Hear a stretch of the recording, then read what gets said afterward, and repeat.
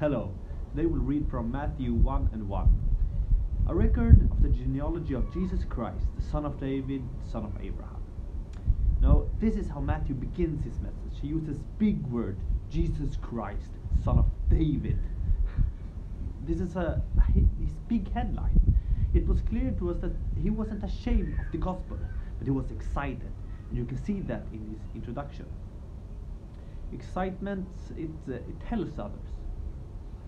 Don't be a Christian that holds it in, but let people know that you have been found and you have been changed by the person Jesus from Nazareth. He found me in 2012, and I have never been the same since then. Are you as excited about the gospel as Matthew was? What hinders you from having these headlines, these big headlines, as Matthew is using in your life? And how will these headlines show themselves?